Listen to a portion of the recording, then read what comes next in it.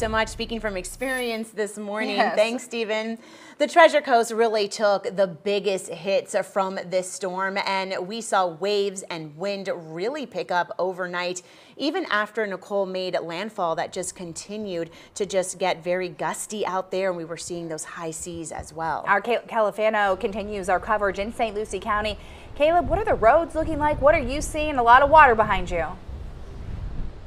Yeah, definitely. I want to set the scene here. We are in St. Lucie Village, right next to North Indian River Drive, right next to the lagoon. So this is a very low-lying area that sees flooding even during king tides, but let me tell you, nothing like what we're seeing right now. Believe it or not, I am in a front yard right now. I'm not in a pond, and it is completely flooded all the way up to the steps of the house. Now, fortunately, there is no damage inside of that home. That is good news, but the damage you can see in the front yard is pretty severe. In fact, this board right here, if you can see it, that's from a dock right behind me over my left shoulder. So there's definitely a lot of damage here, a lot of flooded roads as well. The entire North Indian River Drive is basically a canal. Now, cars are trying to go through, some are able to, some are turning around, but really it's just a sign of how easily areas like this, low-lying areas near the water, can flood. We actually had the chance to talk to one of the residents here after the hurricane hit. Here's what he had to say about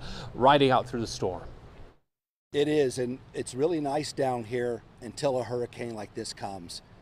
It's fairly low, and the tide comes up, and it could be a little scary.